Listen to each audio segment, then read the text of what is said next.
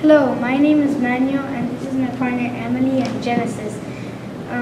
We will be talking about the Southern Colonies, which ours is Virginia. Our class, which our teacher is Miss Monges, 5th grade, did a project which was the Middle, Southern, and England colonies, like New Hampshire, Maine, New York, New Jersey, and we were trying to make this project so we could persuade people, like to pretend that they, like if they want to come to our state, so we could get more money.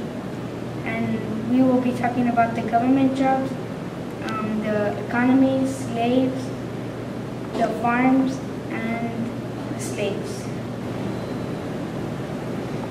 Government jobs. The government job was to take care of people and to check if the water wasn't polluted and to check if people had jobs and that to build houses and to tell people if other colonies want to get in war. Do you want your own farm?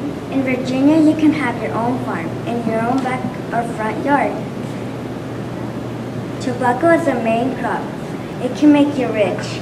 You can also grow in your front or backyard soybeans, corn, grains, peanuts, sweet potatoes, apples, cotton, and so much more. Then you can sell your goods and make a huge profit. Don't worry about anyone stealing your goods, because our loyal and brave leader, John Smith, has set up many good laws, such as no work, no food. In the 1600s there were slaveries, but now we do not have any more slaves. The slaves did not only do work, they also have their own house. They have farms next to their homes.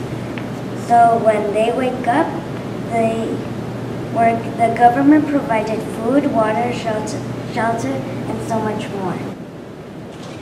I will be talking about the religion in Virginia. In Virginia, the religion was free. They allow all types of religions, but most of them were Catholic.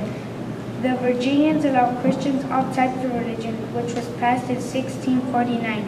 We also let slaves go to churches if they have a religion. In other colonies, people wouldn't always be able to practice their religions, but in Virginia, they would. I will be talking about the economy. In Virginia, the owners wanted workers, but they paid for the workers' passages and their trips, and the workers wouldn't get paid for a length of time. John Rolfe in 1613 started to experiment all kinds of tobaccos and crops. They had crash crops to grow and sell. Virginians would go to Europe to sell crops. Farmers grew tobacco all around Jamestown to get money. The people in the southern colonies were the richest in the 1750s.